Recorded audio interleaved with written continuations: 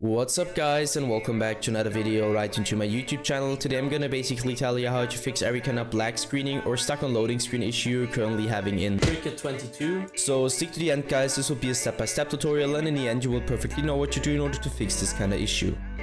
Before we start right into the video, I just want to let you guys know that I would really appreciate it if you would just leave a like, a comment or a subscription right into my YouTube channel. It would really make my day and help me out as a little YouTuber as I am. Especially subscribing would be such a big support for me guys. You would support my work on YouTube a little bit, and I'm gonna really be thankful for that, and I'm gonna thank you for that. So anyways, I would just say let's get right started. So the first step I would recommend doing for everybody, or the main step, is gonna be to navigate to the very bottom left corner of your screen, where you're gonna left click your Windows symbol, and use a Windows search function in order to find Windows Defender Firewall. So you're gonna type it in, and once this one pops up, I want you to click Windows Defender Firewall. Just simply hit enter or left click it.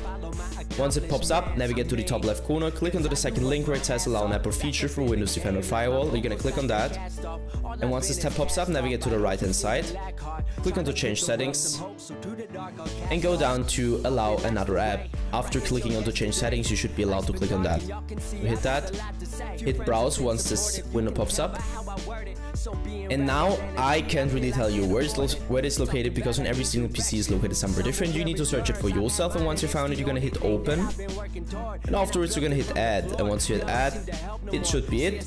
You can close these tabs, and this should be it guys. I hope that I could actually help you out with this video. If it was like that, just leave a like, a comment or a subscription. I'm gonna really be thankful for that. And yeah guys, anyways, I would just say have a nice day, see you at the next one, and bye.